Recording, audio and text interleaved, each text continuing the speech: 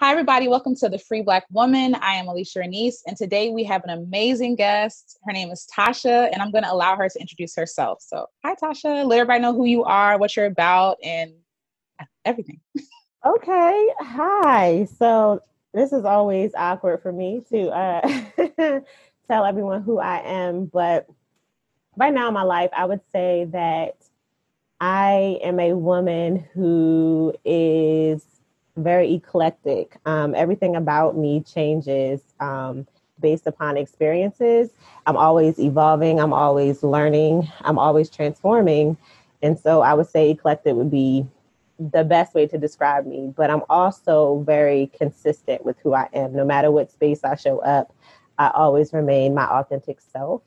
I feel like that a big part of me is really knowing who I am and what I can manifest. And so I am a hope giver. I am a joy bringer. I'm a light bearer. I am very expressive, sometimes artsy. And I'm a lover of music and laughter. Yeah, that would be me. And so a lot of the things that contribute to those elements that I described would show up in what I do. And so I'm an author 3 times over. I am the founder of an organization called Royalty Refined. Okay. And I work in the education field. So yeah, new things on the horizon with that, which I'll share later. But so yeah, that's who I am. Yes, awesome. I love that. I love that you were saying you're a hope bringer, you said, and a hope giver and a joy bringer. Yeah. Like, do you feel like you were always those things, like even when you're younger, or that's something that you had to like learn how to, I guess, take hold of and share with other people? Yeah. So when I was younger, I've always been a hope giver, but I never knew exactly what it was. Like I knew that being around family, I didn't like discord, tension, chaos, anything like that. So I was always the one trying to, bring peace into that environment, and often known as like the glue or the rock. So a lot of times, in the family, everyone would say, when I come in, I remain even tempered and just try to figure out how I had a way with words to really try to bring everyone together. Like community is big for me. And so I always wanted everyone to kind of sit down and really talk about what's going on. I didn't like anyone being mad around me. And so I just didn't know exactly what that was. That was something that always resonated with me now. As I grew older, I didn't really understand that I carried that joy. I think it was really being in a dark place is what really taught me how to embrace that. I would be mad or I would be upset or disgruntled about something, but instead of me really like dealing with it, I would just dismiss it. It was just kind of like, you're upset, you're mad, but then it's almost like, do you even deserve to be mad kind of thing? I would be dismissive of how I felt in that moment or thought that being mad or angry in that moment kind of took away who I really was. Yeah. So, yeah. So I think that's interesting when you said that you didn't know if you deserved to be angry or I guess any other feeling except for joyful. So like, why did you feel, I guess like, unworthy of like, or undeserving of being angry or being in an angry space? It was always the response that I would give. So, being someone who is naturally calm, people just kind of expect you to be easygoing all the time. They always expect that if something happens, you're just supposed to take it. Like you're not supposed to own or acknowledge what happened in that moment. And so the moment I would speak up or say something about how I feel, the response given wasn't necessarily a good one. It was always viewed as, but you're the one that's usually the calm one. Like, what do you mean? Kind of thing. Or did someone tell you that you should be mad kind of thing, as if other feelings weren't valid, So then it just kind of makes you question a little bit, like, really? Like, did I overreact? Or, you really start playing these different scenarios in your head as if like, maybe I viewed it wrong, or, maybe it didn't happen the way that I think it did, when honestly, that person was just being dismissive, which Right. allows you to internalize it that way. Yeah. Yeah. Like at what point did you realize, like, did you hold that power? Like, did you take that power back to be like, nah, I'm upset and it's valid. Like, because I know that I struggle with that a lot of times. It's like I'll express myself and then people will be dismissive. And it's because like they have you in this box, right? Like they're like, oh, Alicia, you're the happy one. So like if you're anything but happy, it's like, oh, well, we can't rock with you. I don't know what's going on here, as if you're not human. So like how did you like, I guess, get the courage to really be like, no, like this is what's happened. This is how it made me feel, and my feelings are valid. I think, quite honestly, it wasn't until maybe a couple years after my sexual assault. For a while, I was very withdrawn. It was just very closed off. I didn't really let people in because I felt like, if I let people in, they're going to try to take something from me because Mm, that's the only way I could identify a relationship at that point of any fashion. And then also, being the calm one or being the happy or joyful one, people always come to you with a need, but they don't necessarily give a mutual exchange. So, in that, I just did not like how heavy I felt, mhm. after the sexual assault, and then just not really feeling like I had an outlet to really share that information. Like, people would kind of look at me like, okay, why is she always to herself? Or what's really going on? Or the way that she processes information or the way that she interacts in, group settings. What's up with that? And Yeah. so I feel like, if people don't really know or people don't really understand if I'm not saying anything. And so I felt like, what's the worst that can happen? Because in my mind, I felt like being sexually assaulted was the bottom, So it's kind of Yeah. like, if I talk about it, I mean, it already happened, so what's the worst that could happen after that? And so the first person I actually told was my brother, and my brother and I are super close, and Mm. we talk literally every day. And so when I told him, he was like, wait, what? Run that by me again. Like I tried to slide it into the conversation. Yeah. He was just like, no, no, no, no. Tell me exactly what happened. And then in that moment, the fact that he actually like listened intently to what I had to say, it just really felt freeing. Yeah. And so little by little, I'm like, okay, the more I can actually accept the fact that this happened, it no longer owns me Yeah. in that space. Yeah. Oh. So let's talk about this, right? And I feel like recently with the wave of like Me Too or just people being outed for their crimes and their Yeah. sins against people. I feel like people are starting to feel more empowered, I guess, to speak out on what's happened to them, whether they're sexually assaulted or like harassed or whatever. Like, because I feel like sexual assault is a spectrum. You know what I'm saying? Like and so some people would invalidate it. Oh well, you weren't raped or you weren't. You know what I'm saying? Like so, almost like it's lesser than when all of it is a violation. Like it's all a violation. Um, Yeah. and I love that you own not necessarily like I don't want to say what happened to you as if like this makes you who you are, but it's Right. like this is what happened to me, and you've almost like turned it into something that empowers you. So like Yeah. how Mhm. did you go from like the trauma to owning, I guess, yourself, right? Like reclaiming yourself, re-owning yourself and being like, this is what happened to me and I'm going to use this for good.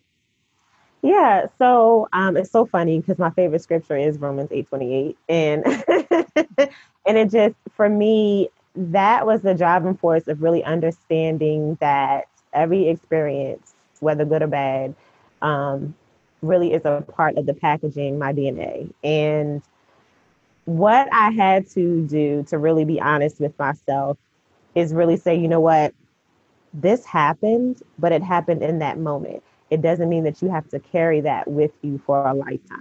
And so, even though in that moment you felt this way, you felt that way, you need a reminder of who you really are. And so, for me, that's really where Royalty Refined was birthed from. Mhm.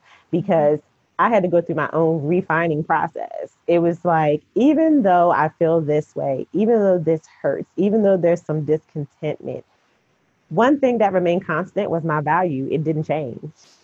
And so it was like, with all of that, it's like, okay, so what?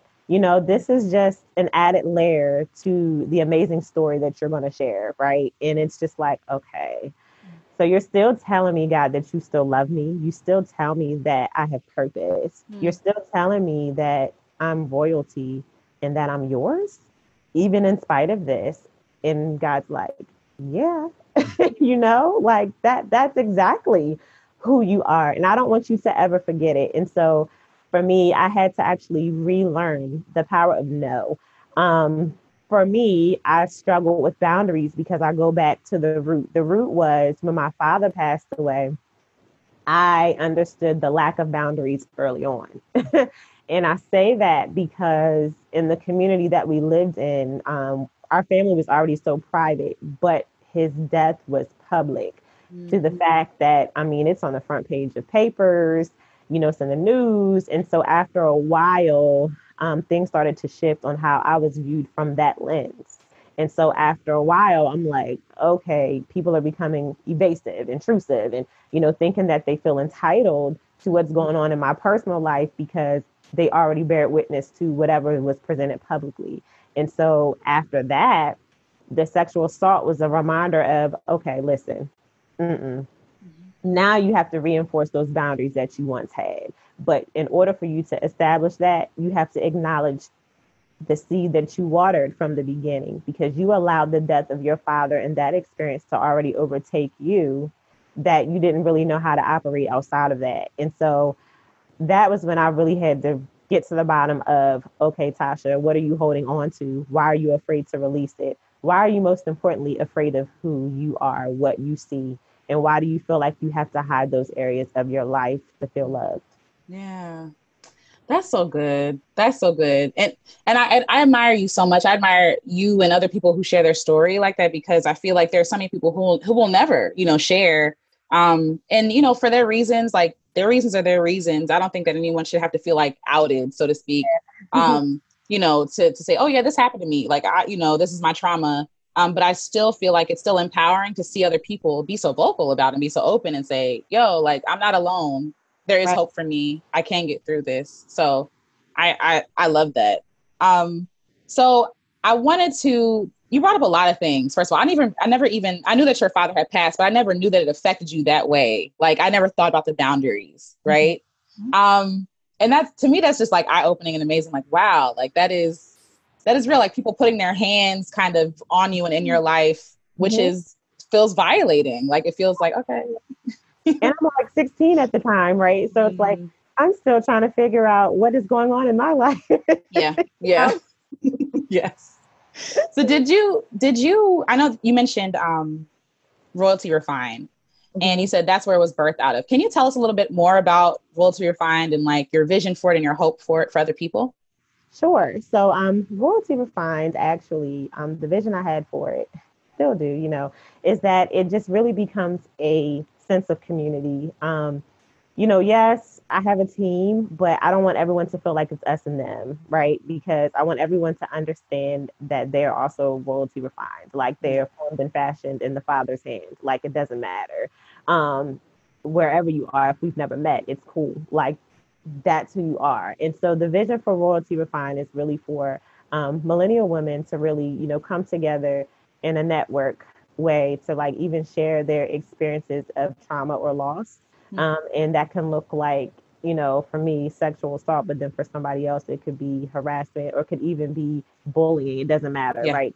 All experience trauma in different ways, but really having that space, a shared community to really discuss it, to really acknowledge their feelings associated with it, but then most importantly, how do they work on the steps of overcoming those things and not Yeah. saying that you have to forget about them, but how are you able to mend those broken pieces and understand that it's crafted into something beautiful for you to Mm. move forward to walk away with. And so that's something that I want people to understand. Like sometimes I find that people thrive off of the drama or the negatives, in their lives that they struggle with celebrating the positives. And so, even if it's, oh, I got up today and I didn't feel sad, that's a win. you know, Yes. and that was the whole point, that why I said royalty refined is something that I think is needed. And so for that, I only do like 2 events per year. Like there's a big conference, Newfound Esteem and Worth, that we usually have in September. And we really we tackle different things that I'm just one of those who likes to think of unconventional topics and ideas. So like this year, it's Radically Royal. And that really stems from really recognizing that your journey is yours and that no matter what society or what family members or friends may tell you what you should be doing, you are honoring the weight of your journey and understanding that your GPS navigation system is different from the sister next to you, and be Yeah. okay with that. Because oftentimes, if you think about women in our age bracket, everyone has a say so on when you should get married, when you should have children, Yeah. when you should really have a career, kind of thing. And then those are the elements that we're really tackling with being radically loyal. Because in my eyes, I view some women, who feel like they're less than a woman because they're choosing not to have kids. And that's because that's the pressure that society tries to place. Right. And I'm like, let me tell you something. These little checklists that everyone else decided to create for you is foolishness, because Yeah. at the end of the day, you are a woman, period. So Mm-hmm. that's the whole point of it. Because, if it were up to other people, I would be married with like 3 kids and 2 dogs by now. You know what I'm saying? Yeah. It's just Yeah. like, no. And there's nothing wrong with you just because you're not moving as fast as what other people think you should be moving. So Yeah. that's overall the goal of that. And then there's like another event that we usually have in March. And that is more for a lot of us who are doing the balancing act of being women, entrepreneurs, creatives, influencers, things like that. And it's one, a way for us to network in the aspect of sharing what you do, sharing resources, connecting with one another, because I think sometimes it's like we're pulling straws, like if we're Mm. trying to put together events and we don't really know who to ask or Yeah. participate and things like that. So that's a mutual space where we're able to do that. But that's more intimate, where it's a smaller group and we can like learn business strategies, even how to manage self-care while we're also doing all of these extra things that are going on, and understanding that we don't have to be superwoman Mm. all the time, and that's okay. Yeah. So Yes. yeah, but ideally with Royalty Refined, we do a lot of community engagement things like behind the scenes, Yeah. where we support and contribute to different causes like RAIN, domestic violence agencies, and things like that. So Yeah. I love that. That's wonderful. That's so beautiful. I love when you were talking about like almost like trusting the timing of your life. Like I know that's like a quote and a phrase that people like keep saying, but I feel like it's really important, like especially for women. I mean, for people in general, but yes, for women, like we're always like, oh, our clock is ticking, or like as and in society, we live in a society where the older you get, the less value mhm. that you're given. Like youth is so praised and it's so worshiped, right? Like everybody wants to be young, nobody wants to grow older. Like they're almost afraid of doing it.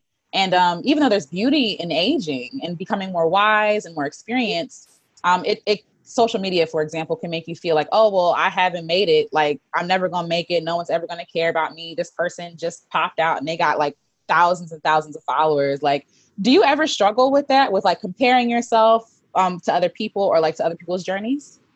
Oh yeah, in the very beginning, yes, I felt like there was something that maybe I was doing that was wrong, right? Because I'm just like, okay, this person isn't really saying much, but they have like 20,000 people, and I'm like, I'm being very intentional and purposeful with what I'm sharing, and I get like 5 likes, like what's up? Mm.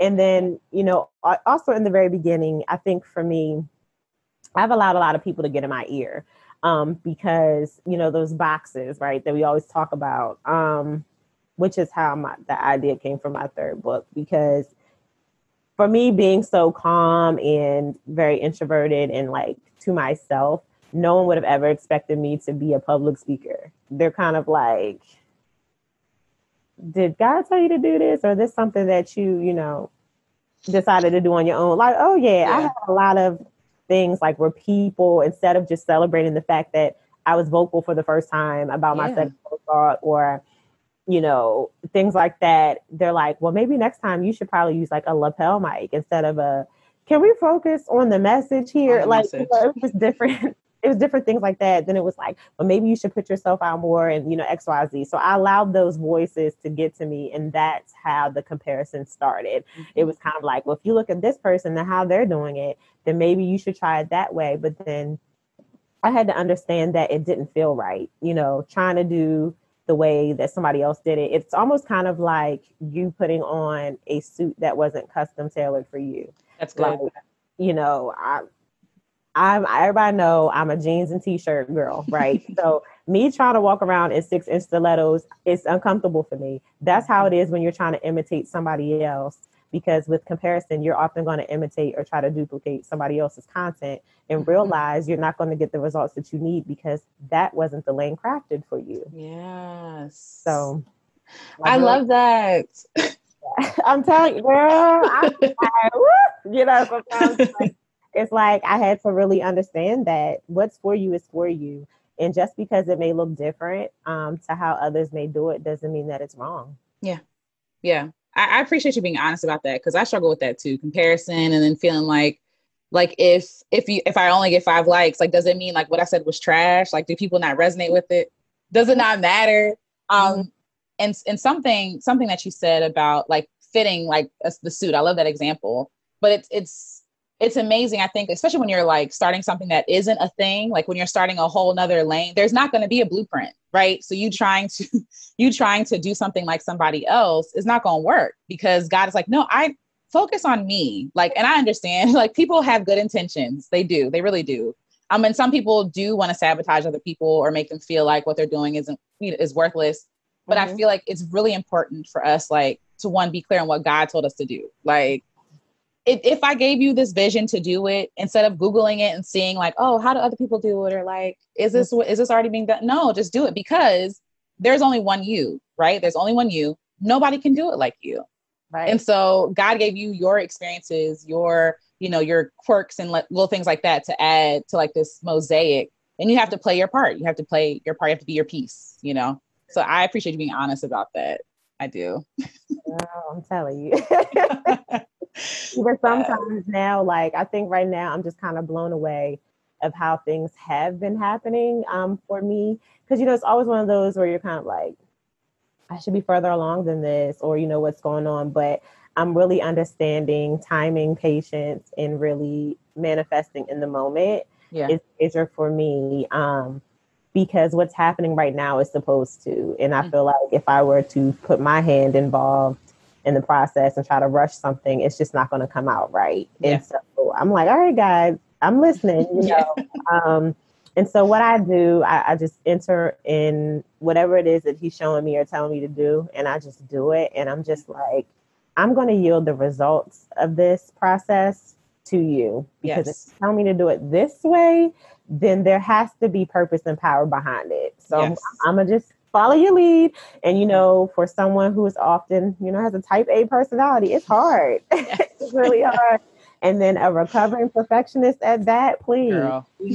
So, we are our toughest critic. And so it's just more so stop, apologizing for who you are.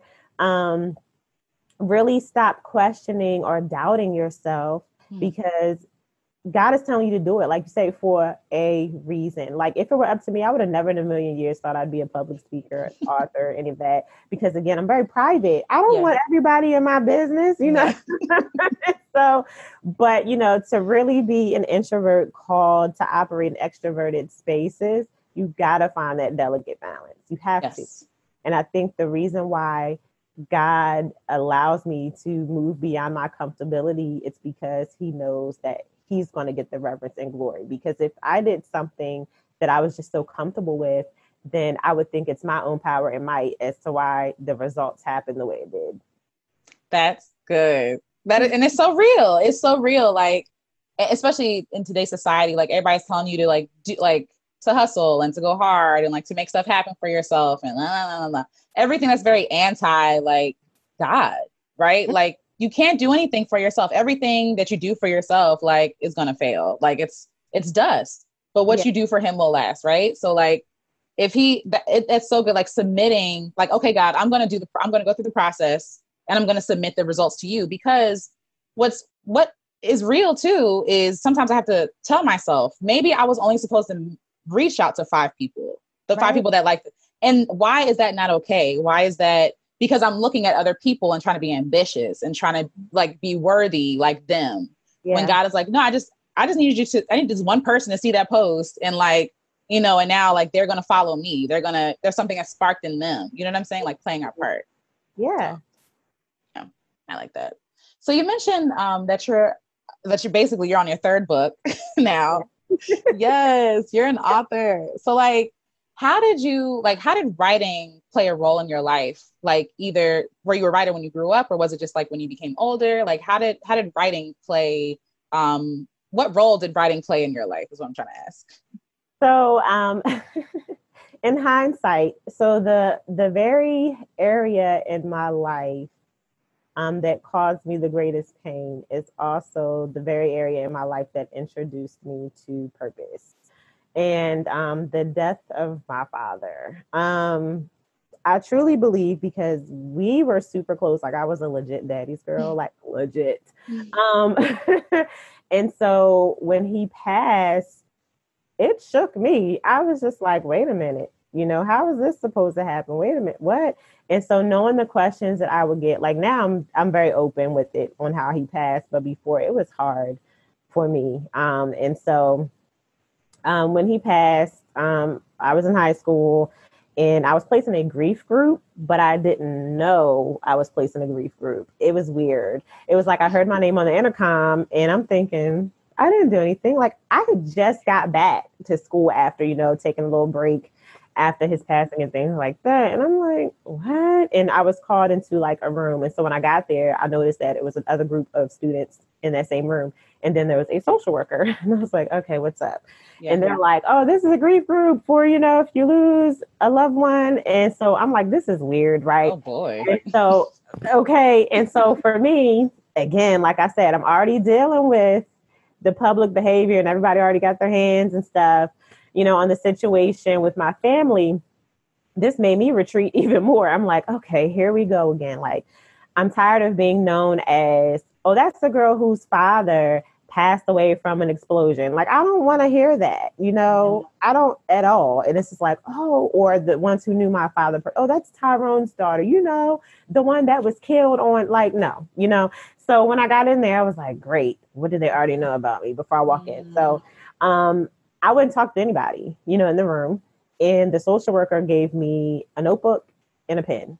She says, if you're not going to talk to anybody, at least write down what you're feeling. And you can keep that book. You don't have to read it. You don't have to share it, whatever. And so that writing, explaining how I felt, like everything that I couldn't get out was in that book. And so I carried that book, guarded it with my life, and not really understanding the power and magnitude of my words in that moment. It wasn't until as I started getting older and I would just like write certain things as simple as, it could be like a cover letter. It could be a recommendation. It could be, assignments for class, when I'm in college. And I would always get the same thing. Like, the way that you write, it's so floetic. Like, I don't think you understand your writing style. And I'm just like, no, I mean, this is just how I feel in the moment. And I have to like really sit in my emotions and process it that way. And so it wasn't until an older cousin of mine had introduced me to, her name is Tamika Hall.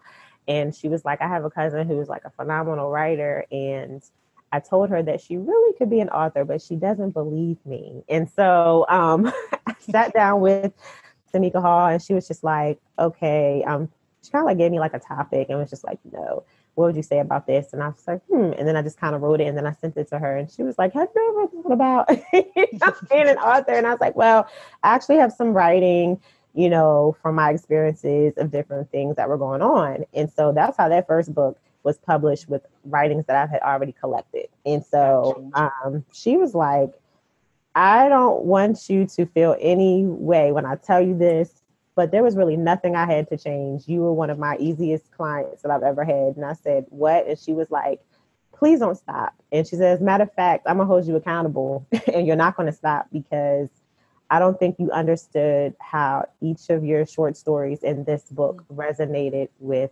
me. And she said, you were freeing yourself, but the liberty that you had of sharing your story and releasing it has now helped somebody else. Yeah. And that's how I understood the power of my pen. Yeah. No, that's great. And I do agree oftentimes when people, this seems to be common, like when people free themselves or I guess seek freedom or do the work to become free, they in turn free other people with their liberty, right? So it's not just a selfish act, even though there's nothing wrong. And I don't mean selfish as in like bad selfish, right? We should be selfish. We should take care of ourselves. We should heal, do the work that it takes to heal and to work through things, no matter how long it takes. Mm-hmm. But it's not just something for ourselves; it's for other people too. And even though I don't think that we should go into healing thinking about other people, Right. but right, but like take care of yourself first. But sharing that freedom is liberating to other people. Is Mm-hmm. liberating to other people, and it's so interesting because I feel like when I do see you, I think of freedom because you're just so vulnerable and you're like, it's to me, it seems like you don't care. Like, and I don't mean don't care as in like, you're like, oh, whatever. But Yeah. no, like, you're like, this is who I am. This is what I do. This is what I'm going to do. This is what I'm not going to do. you know? It's true.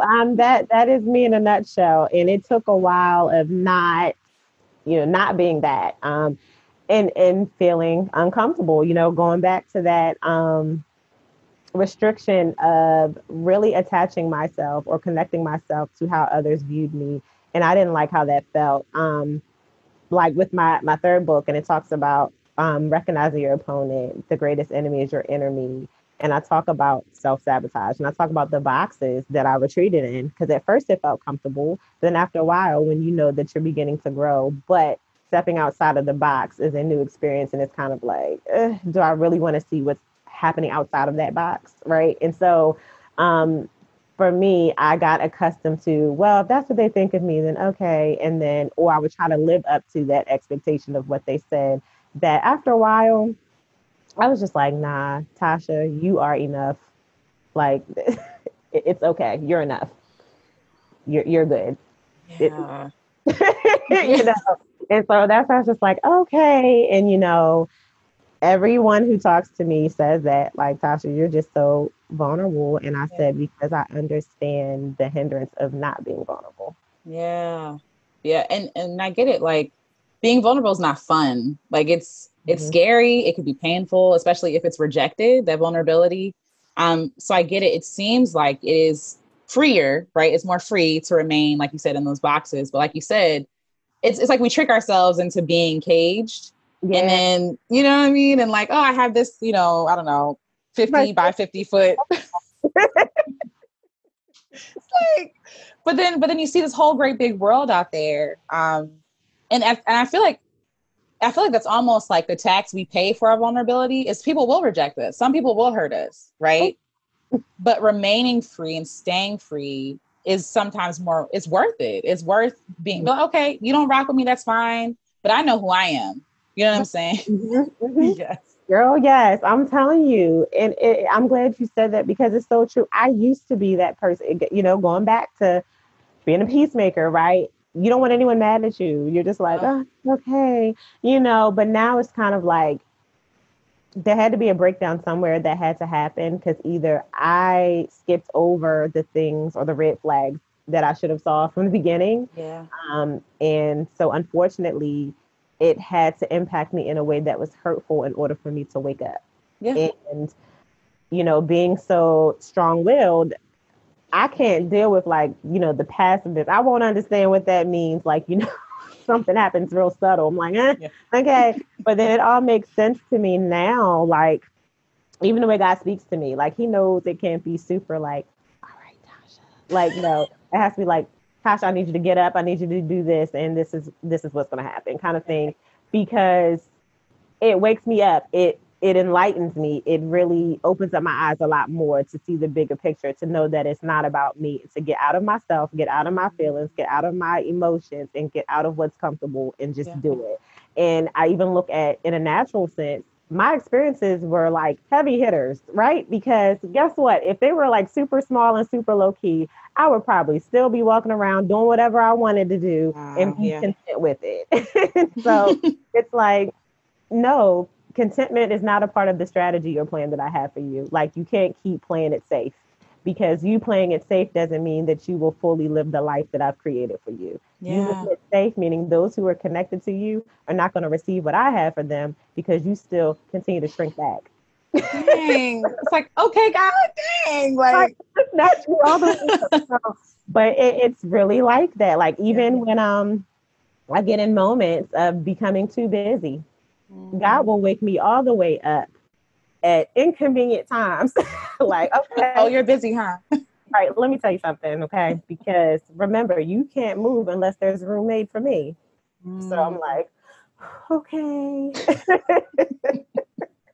And it's like, see, this is what happens when you're sitting in stillness. You can Mm. hear from me clearly. And I'm showing you these things that you asked help for, but you couldn't hear me because your mind was so cluttered with everything else.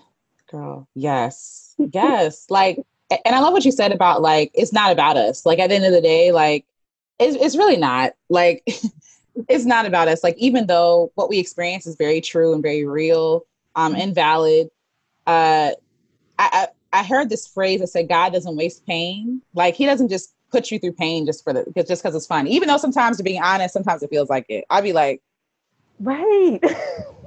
like, okay, I don't understand. Like, but then later on, I see that if even if my what I went through doesn't offer healing to somebody, it still offers a safe place for somebody. Like, I can be a safe place for other people because I know what it's like to be rejected. I know what it's like to be talked about and to be dragged and to be like, slapped in the face by people the closest to you. And in turn, that makes me want to be a safe place for other people. So I don't impose that same kind of trauma onto them, not intentionally anyway. We're human, so we fail. But Right. but it's still like, I'd be like, okay, this is why I went through that thing. Like, I Mhm. can, okay, okay, it makes sense now, right? So in his infinite wisdom, if nothing else but humbles us, right? Yeah. Like, to be like, okay, you ain't got it all together. Real quick. Yes.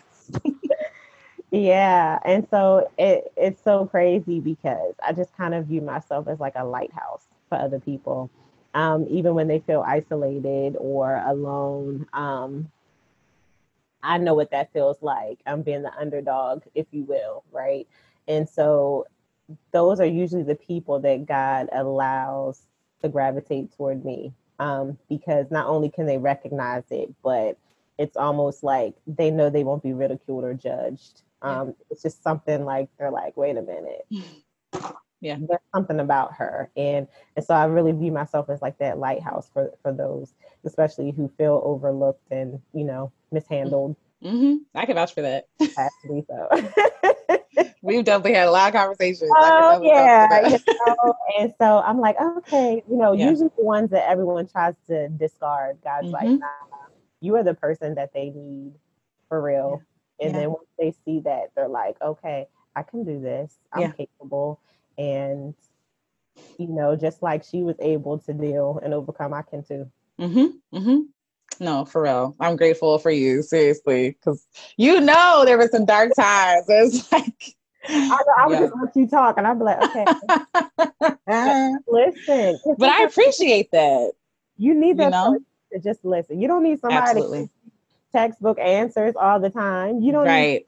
to throw or project whatever they expect. It's not. No, no. This is your time to be Mm-hmm. vulnerable and open up. Yeah. Yeah. My goal is to just listen at this. Yeah. Yeah. And be okay with not having the answers. Like, just being like, it's okay. This does suck. I don't know what's going on. You know what I'm saying? Like, that is enough sometimes. Um, I do want to ask you, like, in your opinion, like, what does it mean to be a free Black woman in your definition?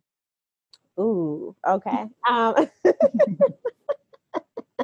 I think being a free Black woman is actually being just that. It doesn't matter where you are, where you've been, where you're going, and who you're with. You just show up, and showing up is enough. Um, just knowing that your presence is what's needed and your presence is what's necessary. And that's why you are a free Black woman. Yeah. I love that. I love that definition. You also called yourself the unapologetic Black woman.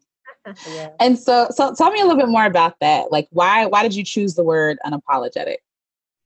I think a lot of it for me, it kind of goes back, to what we were saying. I always hear this across the board that wherever I am, I'm very consistent. Like people who have met me in different areas, whether it was like through my job, whether it was through ministry, or just randomly, in the store or anything like that.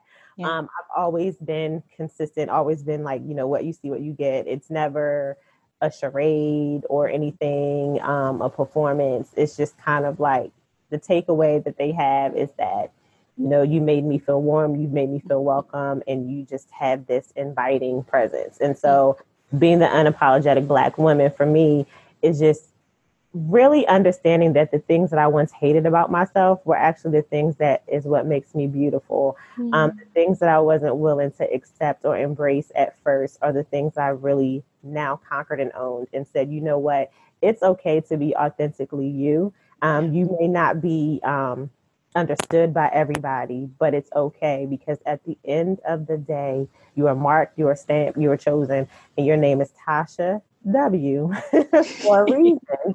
And so being who I am unapologetically, whether, people may agree or disagree, just know that when you see me, what you see is what you get. Yeah. Yeah. So if you were not saying you're going to die anytime soon, at the end of your life, like what do you hope people take away from your life? People who knew you, people who will read about your story in books, people who will see the impact that you've made on community, with people who have experienced trauma. Like what message would you want to leave people with your life? One message I would definitely say that Tasha has always been one that continued to pursue her purpose, her passion in the process that God had for her, no matter what was thrown her way.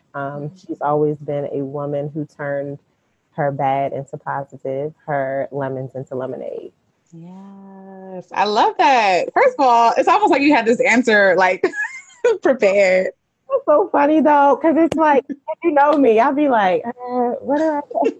And again, it's like never in a million years I'll ever be like, okay. And God is like, yeah, Miss Mute, because my brother used to speak for me when we were kids. Like I wouldn't have to say anything.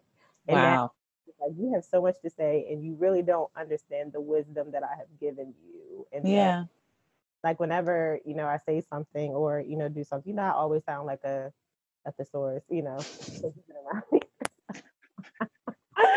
It's all good. Like, okay, I always got metaphors for days and they just come to me. They just drop. And I'm like, yeah. Okay. Yeah. But my quirkiness that I love. Yes.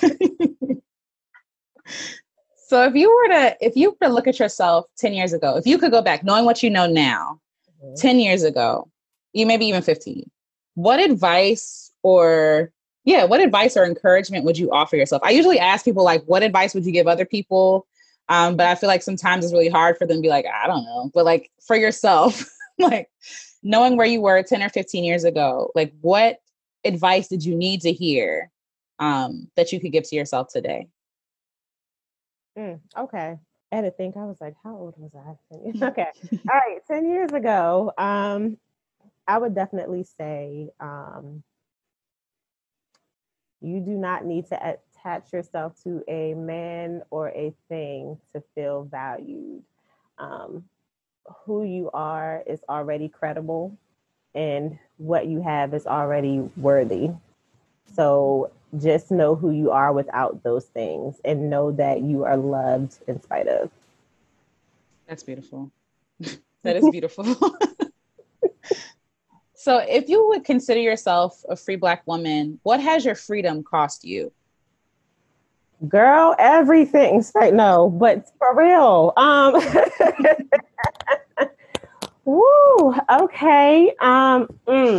I would say the main target areas when I think about my freedom, which I'm already working on something, but It would definitely, I would say the three areas that really have been challenged the most with my freedom are family, faith, and finance.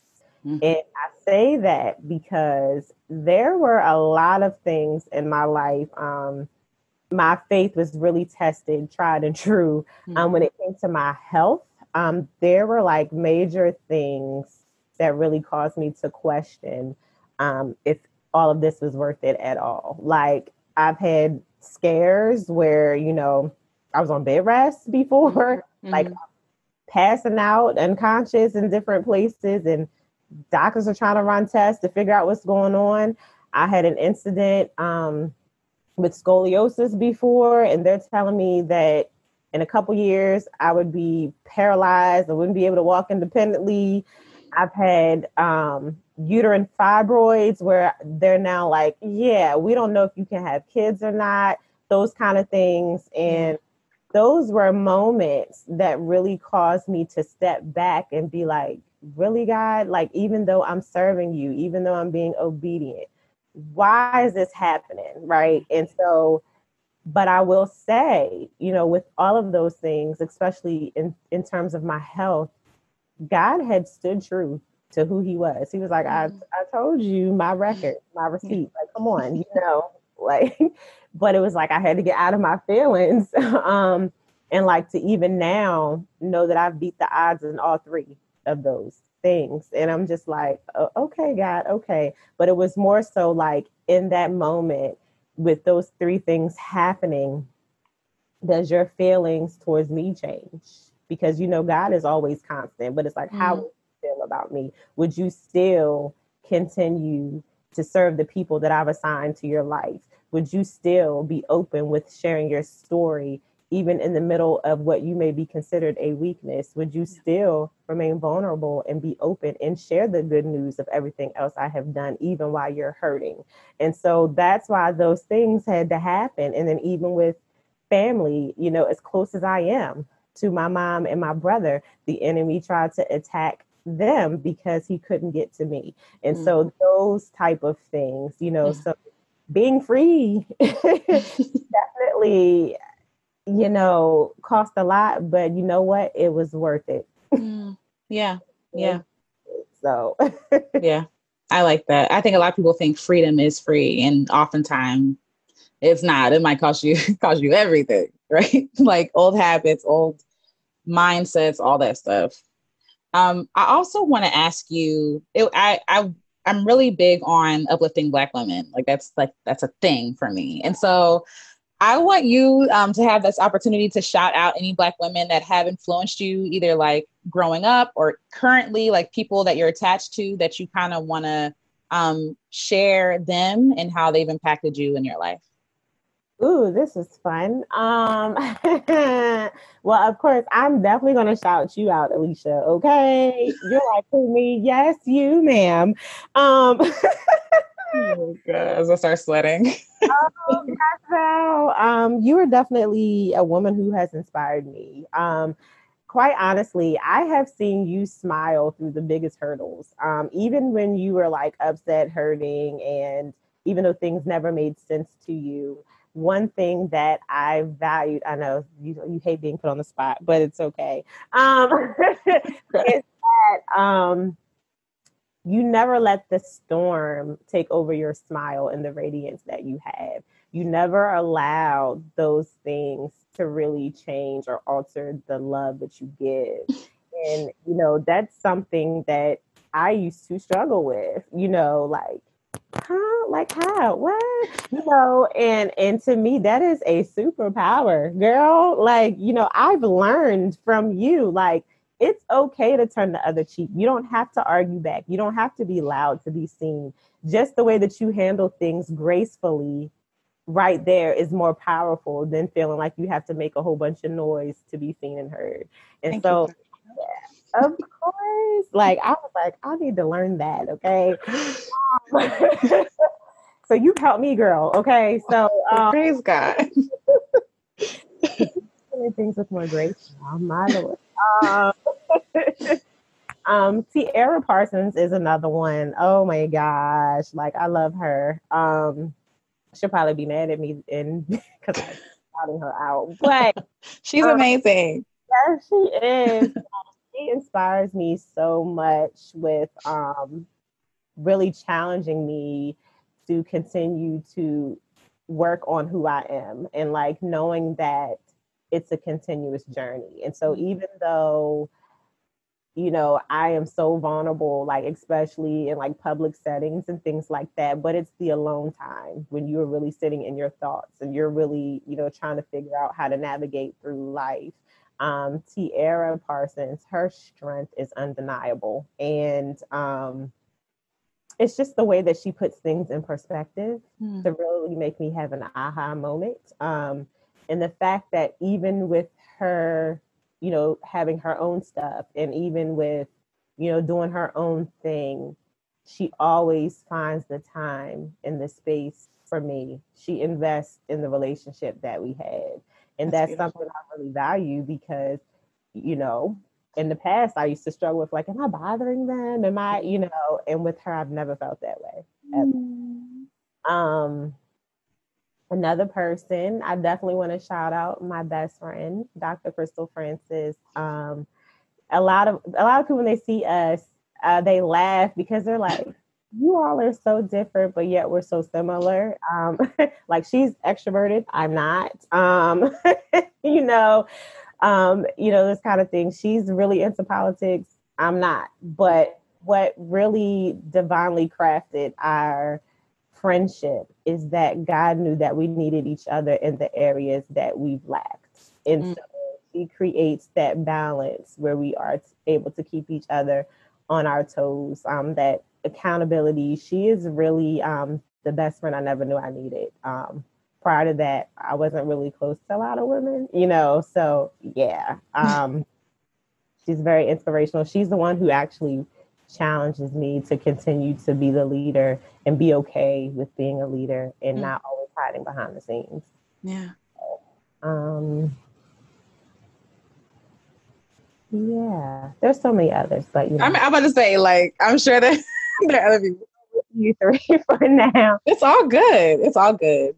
I love y'all. Y'all know I see you, but I would be here all night if I shouted everybody out. So That's beautiful, though. I think that speaks because a lot of people don't have community with. Unfortunately, they've had horrible experiences with women, and I hate that. I hate that narrative that like all women are either catty or like they stab you in the back because it's not true. Like it's not all women. There are some women, yes. There are some men, absolutely, right.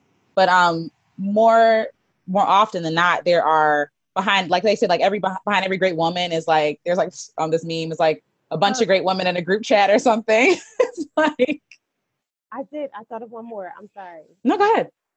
Nicole Johnson.